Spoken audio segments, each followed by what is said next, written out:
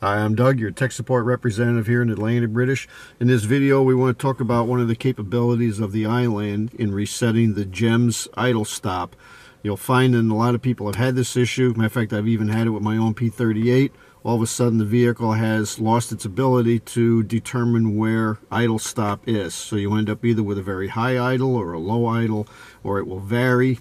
I know there is an actual reconfiguration procedure you can use. It doesn't always work. Once in a while, you're just going to get one that you need to hook up to it and reset it via a diagnostic tool. So this would be for the GEMS engines, basically 96 to 99, early 99, so mid 99 we went to Bosch, and that would be in the early P38, late Discovery 1, and quite possibly 97 Defender that had the 4.0 GEMS engine. So what we'll do is we've plugged in our dongle for our, this is the Android version of the iLand. We'll scroll up. So of course then now it's going to give you your choices. Just a reminder, ours are all in red only because this is a Pro model, so we're actually set up to be able to access all these different Land Rovers. If you've purchased an iLand that is designed just for one specific model, then just that one is going to be lit up in red. So in this case we have a Range Rover. Of course you got to go through your garage disclaimers, they call these, not a big deal. Showing that for Range Rover we have the latest version, so we don't need to do any updates. We'll hit confirm, connecting to Bluetooth.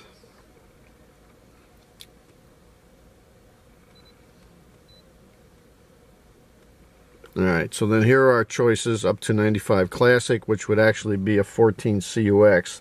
So we're looking 95 to 2002 P38. We have the GEMS system in this. We'll make sure we turn the key on. And we'll wait for the buzzer to clear. And we hit OK. And now we're going to set up and communicate with the vehicle. So read full code, clear memory, real-time display. What we're doing is we just want to do a reset. So we go to vehicle maintenance. It'll tell you need to follow the directions exactly as stated on the tool. And we have, actually, you can do a renewal of the ECU, security reprogram, reset adaptions, which we did cover in another video, set vehicle type, and what we're looking for is reset close throttle. So essentially you're just going to hit this. You want the vehicle shut off, key on. You should be in, so that'll put you in idle position. This is telling you what current steps are. This is what the stored voltage should be.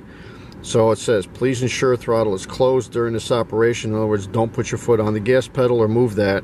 Current throttle position is read from throttle potentiometer, basically your TPS, mounted on your throttle spindle. So it'll just read on through, and it'll just say both values are displayed as raw input. Please press OK to exit. This just means exit the, so initializing ECM, please wait. Throttle fully closed throughout this operation. So right now it's doing the reset so that it's looking and telling the ECM what the voltage output should be for the stop at idle position. So it says key off. So we do key off. We do OK. This is going to have you wait 30 seconds while it resets.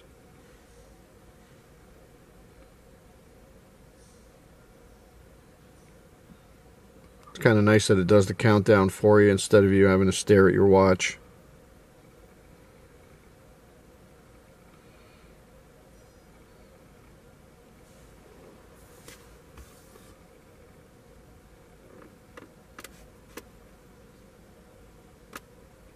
Okay, ignition back on. Let's wait for the buzzer to go off. And we hit OK. And that's pretty much it. We're all set. Let's hit OK to exit.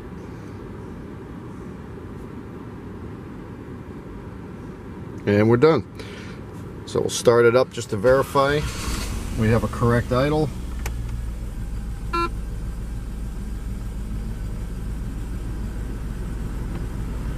And there we are, it's smoothed back out, and we're just a little around 600 RPM in neutral. When you put it in drive, it'll actually climb just a little bit. So now we're up at around 700. So we're good. So you can actually lose, or the vehicle can lose the ability to hold a steady idle if you change the throttle position sensor, the idle air control motor, sometimes even just changing vehicle battery or getting a low battery voltage situation that throws basically the system out of whack. So if any of those occur, and just some of the basic, there are some procedures. I know some guys go online and you can find some basic procedures, you can do it, but in a lot of cases that won't fix it. So when you're ready to fix the idle problem in your GEMS engine, being either a 96 to 99 Discovery 1, 96 to 91 Range Rover with the GEMS, or even the 97 Defender, you can just give a call to any of our knowledgeable salesmen at 1-800-533-2210, or you can click on this link and order your iLand diagnostic tool. And if you like our how-to videos, you can actually go to our YouTube channel and subscribe to that, where we have a list of variable videos that will help you maintain and fix your Land Rover. So we thank you for watching, and Rover on.